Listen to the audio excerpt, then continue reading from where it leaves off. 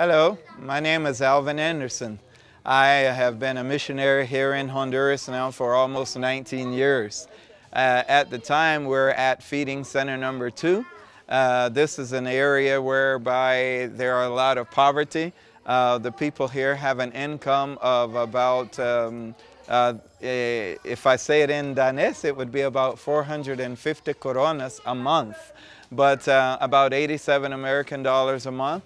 One of the things that we're doing in our project here is trying to feed the children and give them an education. Right now we have one of the volunteers, Daniel. He is working in the juvenile detention center with the boys whom have committed crimes, drugs, stealing, murder. He is there. Right now where we are is daycare center number 2, and we have a volunteer here. Her name is Sara, also from Denmark.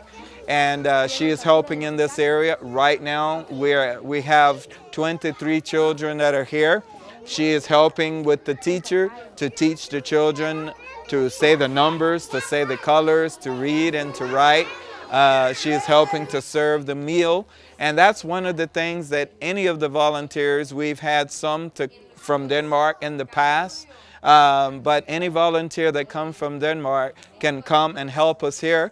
One of the big problems that we have is there is a lot of work to do, but there are not too many people to do the work.